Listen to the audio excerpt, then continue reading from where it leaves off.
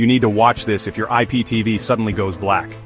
No more fiddling with cables or endless restarts. Let's get you watching your favorite shows again in under 2 minutes.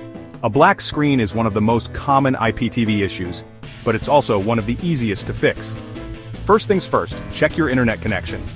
If your Wi-Fi's down, even the best IPTV won't work.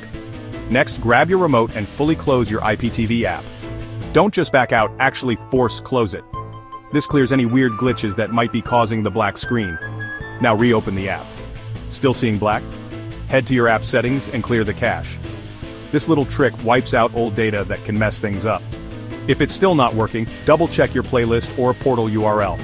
Sometimes a tiny typo or expired link is the culprit. Update the URL if needed, then restart the app. And finally, if all else fails, unplug your device for 30 seconds. Plug it back in and let it fully reboot. This works wonders for smart TVs, boxes, and even Firesticks. That's it.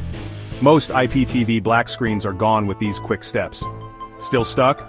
Reach out via WhatsApp at +1 825 557 7051. We're here to help. Enjoy your shows and say goodbye to black screens for good.